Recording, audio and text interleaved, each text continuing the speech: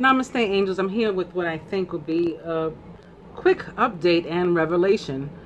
Yesterday, I did a revelation video where I mentioned a poem that's been, I don't remember a time when I didn't know this poem. I don't know from where or why I remember this poem, but I've known it like my whole life, and I don't remember ever not knowing it. It's called In Flanders Fields. The last line says, like, we shall not sleep, though if ye break faith with us who die. Meaning, like, if you forget about the people who died for you, we shall not sleep, though poppies grow in Flanders Field. And I didn't realize until yesterday, after doing it, that there was a meaning in that. We shall not sleep, though poppies grow in Flanders Field. I just thought they meant they'd be restless. You know, they'd be restless spirits. But that's not all. People used to use the poppy, the opium, as a sleep aid. So they're saying, even though we're laying here surrounded by all this poppy, all this opium, we still shall not sleep. And I guess at the same time also what I originally thought, we're going to be restless. But that's not all I came to mention to you. Today, Spirit told me of something called the Dancing Plague of 1518, which would be 69, like Cancer, or like the summer of 69, which this is, the 69th year, 69 of 70, with next year, 2017, being year 70, and the year that all of this ascension is really supposed to take off. The year that I believe those who are of the 144,000, I believe they'll all know it by next year, but I can't definitely say that, but that's what I feel. Anyway, I bring it up on Wikipedia because I never heard of this dancing plague. And on the side there's a picture, and I read, I catch a glance of the picture and I see the word Flanders, and I stop to read it.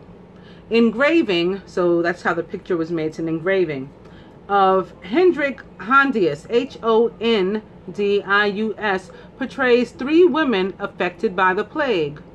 Work based on original drawing by Peter Bruegel, Brueghel, who supposedly witnessed a subsequent outbreak in 1564, which would be 6/11, or I'm sorry, no, which would be 7. 1564 would be 7. But he witnessed supposedly this outbreak in Flanders. So I go, oh, this is what Spirit was trying to tell me. And I didn't go any further, so I'm going to do that now with you. Flanders, Dutch for Vlaanderen, Vlaanderen,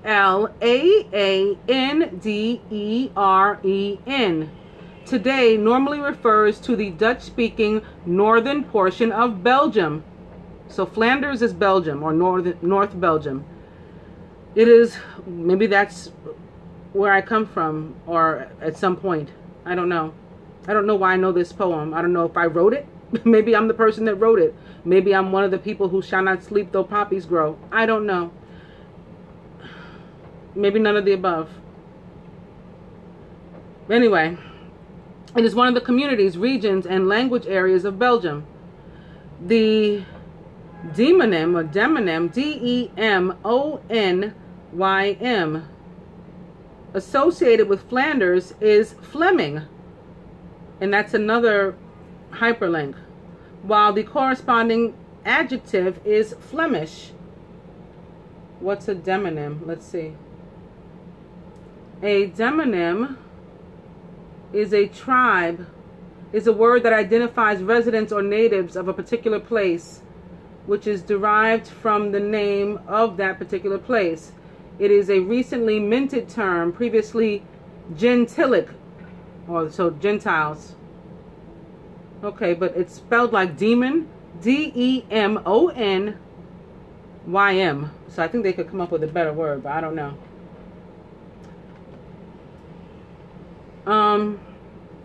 Okay, so the people who are from Flanders are the Flemish. The official capital of Flanders is Brussels, although Brussels itself has an independent regional government, and the government of Flanders only oversees some cultural aspects of Brussels life. Historically, the name referred to the country of Flanders, Flandria, which around AD 1000, so 1000 years after Jesus Christ, stretched from the Strait of Dover to the Scheldt Estuary, Scheldt. The only parts of historical Flanders situated within modern-day Flanders are the provinces of West Flanders and East Flanders. Well, if I'm from one of those, it would have to be East Flanders. The sun rises in the east and sets in the west, so I wouldn't be over there. Nevertheless, during the 19th and 20th centuries, it became increasingly commonplace to use the term Flanders to refer to the entire Dutch-speaking part of Belgium, stretching all the way to the river Maas, M-A-A-S. In accordance with late 20th century Belgian state reforms, the area was made into two political entities, the Flemish community, Dutch, and the Flemish region. Okay, so one is Dutch Gemeenschap, Gemeenschap, and that's the Flemish community. And the Flemish region is Dutch Vlaams Gewest, VLAAMSGEWEST. These entities were merged, although geographically the Flemish community, which has a broader cultural mandate, covers Brussels, whereas the Flemish region does not. Flanders has figured prominently in European history. During the late Middle Ages, cities such as Ghent, G-H-E-N-T, Bruges, B-R-U-G-E-S, Antwerp, A-N-T-W-E-R-P, and Brussels made it one of the richest and most urbanized parts of Europe. Oh, maybe that's why I know about it. It was just something Spirit wanted to point out to me, where the rich people are. Weaving the wool of neighboring lands into cloth for both domestic use and export. As a consequence, a very sophisticated culture developed with impressive achievements in the arts and architecture, rivaling those of northern Italy. Belgium was one of the centers of the 19th century Industrial Revolution, but Flanders was at first overtaken by French-speaking Wallonia, W-A-L-L-O-N-I-A, in the second half of the 20th century. However, Flanders' economy modernized rapidly, and today Flanders is significantly more wealthy than its southern counterpart. Geographically, Flanders is generally flat, and has a small section of coast on the North Sea.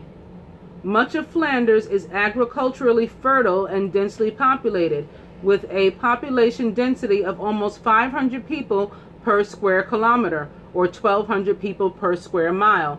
It borders France to the west and the Netherlands to the north, and east of Wallonia to the south. The Brussels capital region is an enclave within the Flemish region. Flanders has exclaves of its own. Voeren, V-O-E-R-E-N, in the east is between Wallonia and the Netherlands, and Barle-Hertog, B-A-A-R-L-E-H-E-R-T-O-G, in the north consists of 22, master number 22, 1111, exclaves surrounded by the Netherlands. I don't know, maybe we belong there. Not just me, but all of us, if 1111 is happening there. And I'm looking at like a flag and a coat of arms, and there's a lion on it. Let's see if there's any information about this. It is indeed called the Flemish lion. And I'm hearing, I want to be iron like a lion in Zion.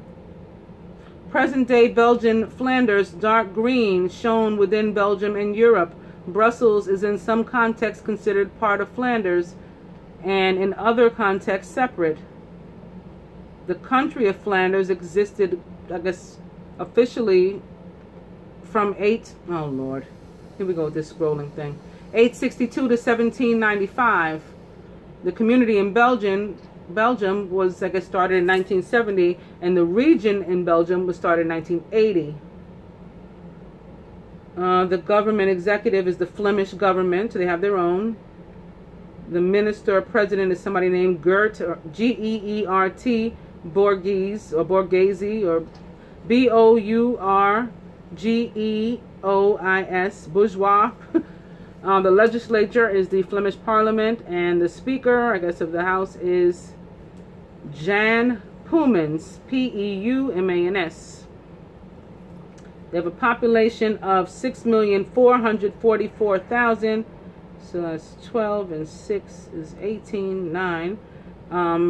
127. So there's another 9. 9 is 18, and then 1, 19. Or 1.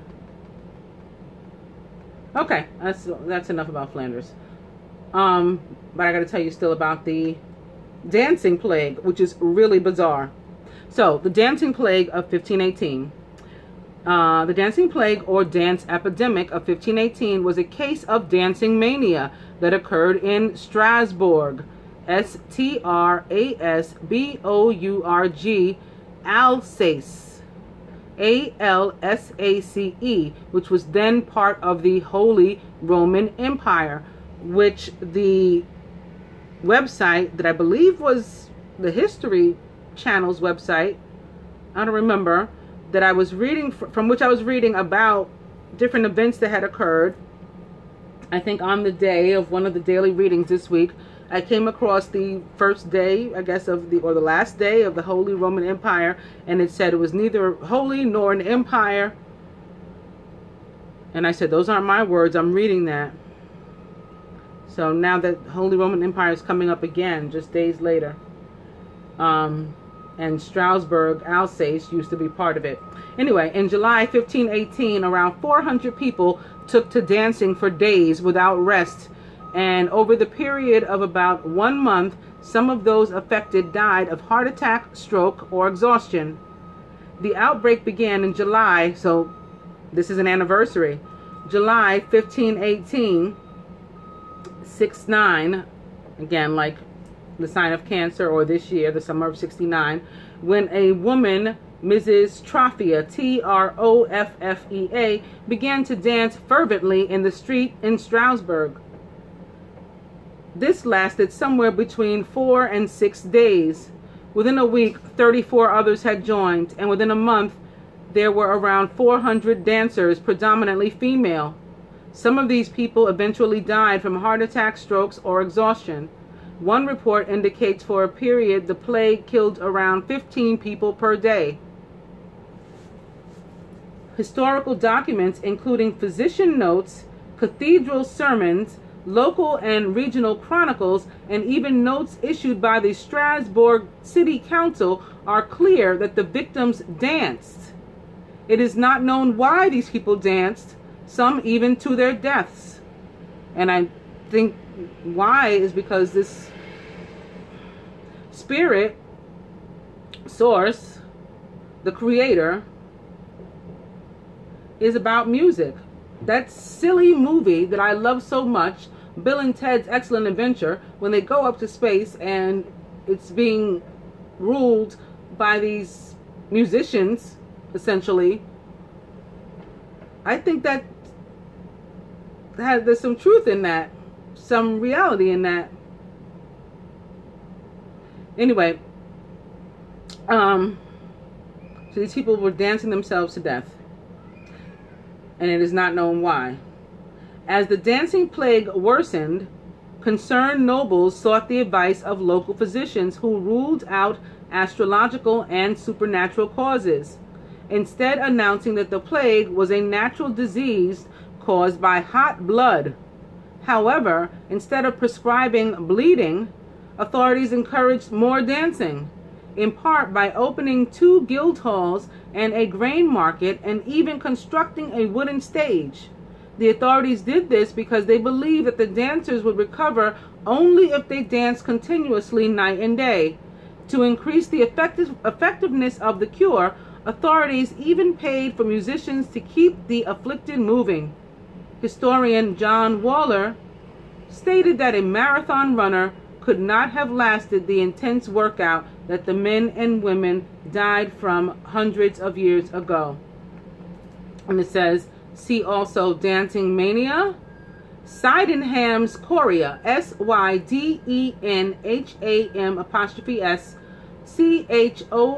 Chorea,